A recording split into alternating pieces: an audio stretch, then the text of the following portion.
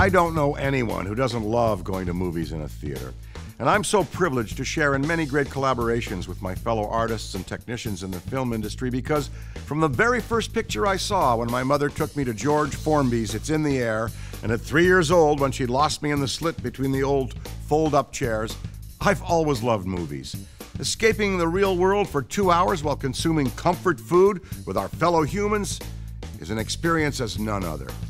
I remember my first movie date in junior high school.